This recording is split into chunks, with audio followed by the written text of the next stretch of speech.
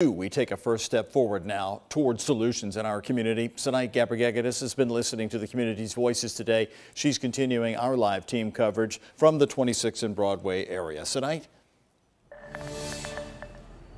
Yeah, Doug, things are looking very different here compared to what we saw all day yesterday. No groups, no protesters. And one of my biggest takeaways from my conversations with people here is, as a first step, they want their voices to be heard. West Louisville is a community that feels like it's been put in the back burner for years, and they're hoping the recent events are a wake-up call.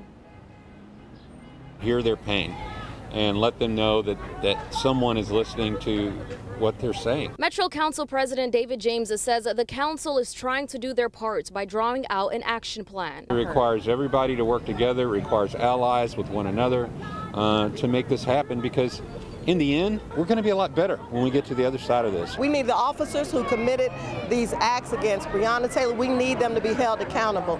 And we need justice here, too. We need to know what happened as quickly as possible. We caught up with Louisville Urban League CEO and President Sadiqa Reynolds Tuesday while covering the police-involved shooting of David McAtee. In trying times like this, she says it's important to choose faith over defeat. I think the community should understand that we are closer than we probably have ever been. Across the country, we are seeing mayors and people respond to law enforcement's behavior. Minneapolis, we don't have full justice, but we have something.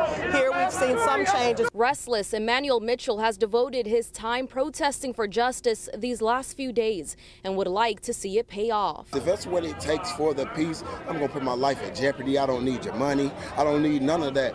If we can get the justice that we need, do you know how valuable that's going to be to the people? Dr. Ruth Wilson, a pastor in West Louisville, says a change also starts with us. To stop the violence, number one. We need to stop tearing up our community. The need for leaders as myself to take a stand, make a stand. They want to see the leaders they elect.